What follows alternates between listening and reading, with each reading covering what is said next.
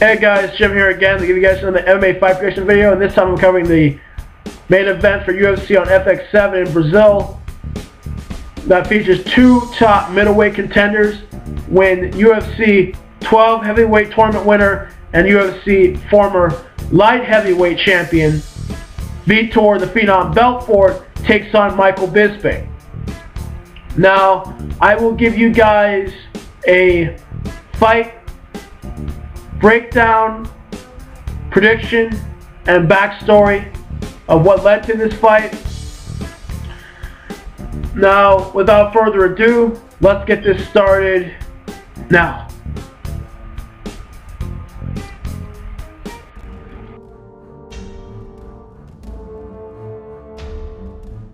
The bout between Vitor the Phenom Belfort and Michael the Count Bisping officially was not confirmed until November 3rd, because up until that point it was rumored, but now it's slated for UFC FX7 in Brazil.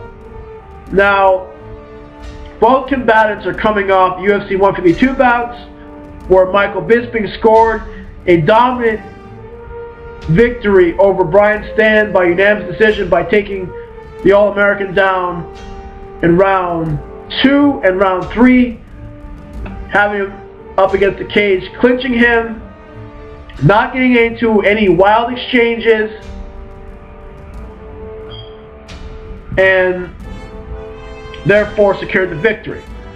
Now, Vitor, to his credit, suffered a Americana 4th round submission loss to John Jones, the UFC light heavyweight champion, in a title fight where in the first round Vitor scored an armbar, but he did not torque it and take his arm out of alignment, because had he taken Jones' arm out of alignment, he would be the champion right now.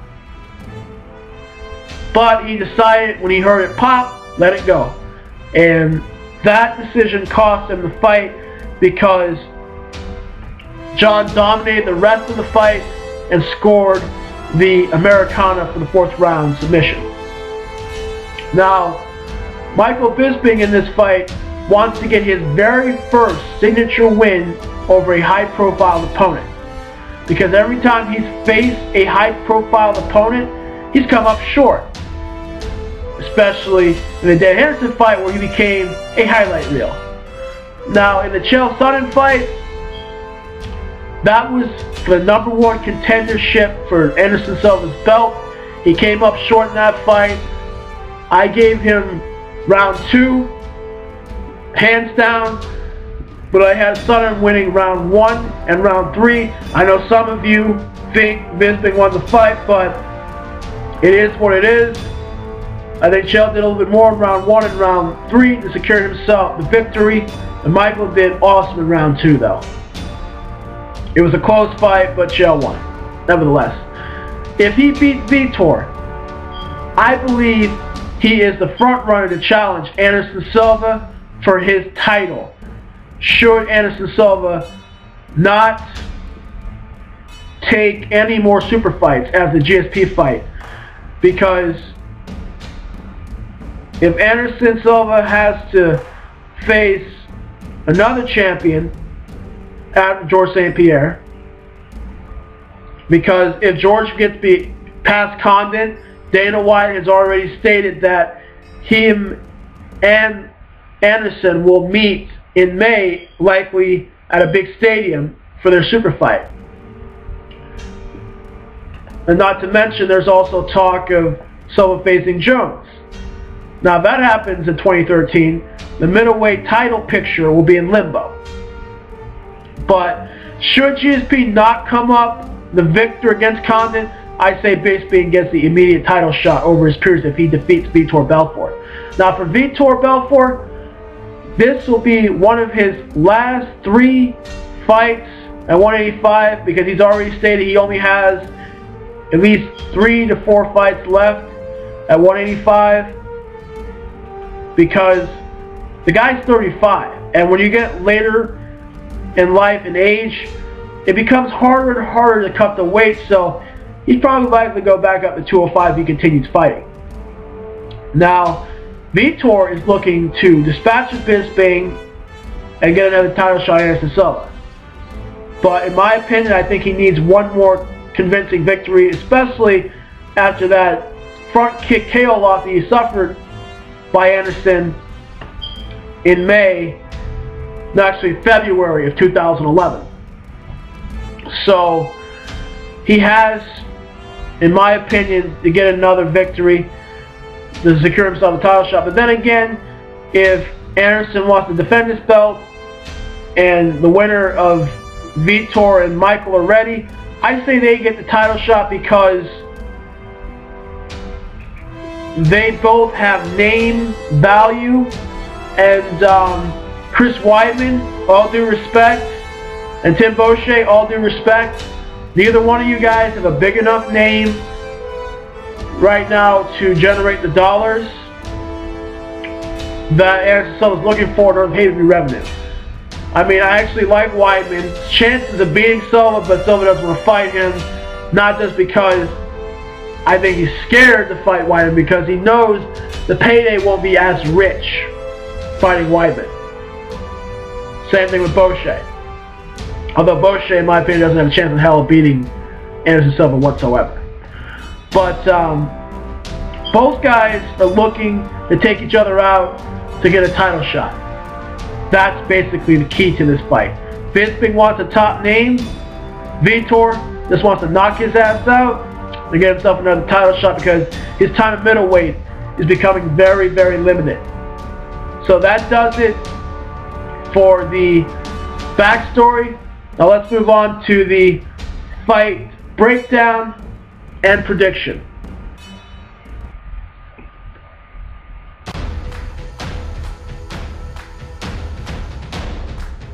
Right now, these two fighters, Vitor Belfort has wicked hand speed with his boxing, and he has a great jiu-jitsu base because he's a black belt under Carlson Gracie. He has 14 career knockouts that include Scott Feroza and Trey Telegram, which he defeated to win the UFC 12 heavyweight tournament when he was 19.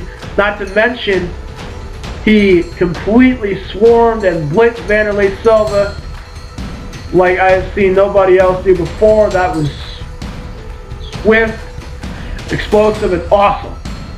And most recently, he dispatched in that style, Yoshihiro Akiyama and Rich Franklin. And for his jiu-jitsu, he basically displayed that against John Jones with that armbar, which he should have broke his arm, in my opinion, because he became the champ. He earned a pop, but man, if that thing isn't like aligned properly and it's not twisted around, you torque that thing until it's broken, man, because I don't care if you heard pop. You basically make sure it's broken. That's what I would have did against Jones if I was him. Because nobody wants to get a beating for 4 rounds against John Jones if they can break his arm and take his belt. Now, for Michael Bisping, he has great, crisp kickboxing skills. He has great, improved defensive and offensive wrestling skills, greatly displayed in the Brian Stann and Chael Sonnen fight, where he took down Stann repeatedly for round 2 and round 3, and he also defended the takedowns of Chael Sonnen in their fight, sprawled and brawled, didn't let Chael stay on top of him for very long, and not to mention he took Chael down. So, in that respect, you have to be on your P's and Q's with Bisping nowadays, because he's now fallen in love with the wrestling to a certain degree. And he also has a Brazilian Jiu-Jitsu base. I'm unsure of his rank, but his Jiu-Jitsu is pretty good defensively and offensively. He has 4 career submission victories, and like Vitor, 14 career knockouts. Now, the key for Vitor is to strike first, and if he can finish Michael in the first round, go for it. And defend the takedowns and keep it on the feet. But if he gets taken down, threaten with a submission, reverse the position, and strike him there on top mount-wise, or get a submission like a rear naked choke like he did against Anthony Johnson, not Anderson Silva. I think it's something else. Now, as far as Michael Bisping, don't get a crazy exchange with Vitor.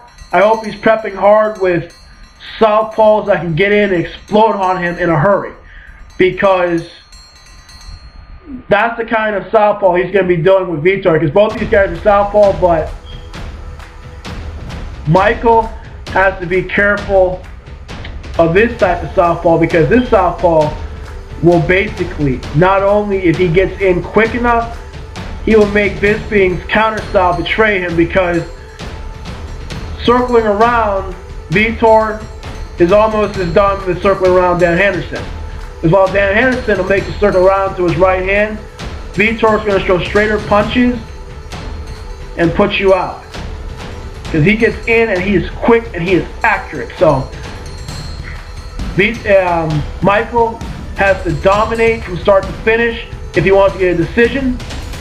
Especially in Brazil, they're likely to give a unanimous decision or split decision to their hometown boy, because he's Brazilian, Michael is a foreigner, so you have to expect that from time to time home crowd decisions. So I mean hometown decisions, but still he has to be dominant throughout, not getting crazy exchanges with Vitor, and if it's there, get a takedown, defend the submission. I honestly don't see Bisping being able to keep Vitor there indefinitely, because Michael's a strong guy, but he is not Tito Ortiz, he is not Randy Couture, and he is not John Jones. So I don't see him keeping Vitor there for very long in this fight. I see Vitor sprawling and brawling, if not going for submissions, reversing position, and trying to submit Bisping.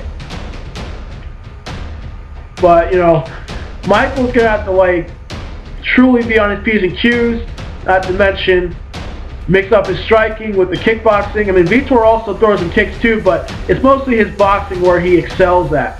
But Michael is a three-dimensional fighter because he uses everything. He's a two-dimensional fighter. So literally, it's gonna be an interesting contest.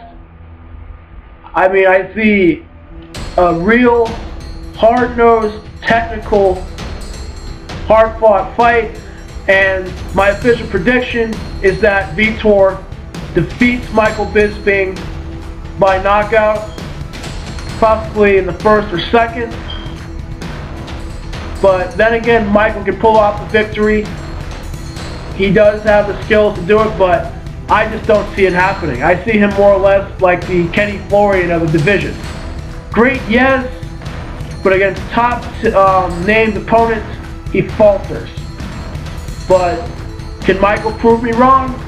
Hey, it's an MMA fight. Anything can happen. But if I'm a betting man, my money is on Vitor Belfort.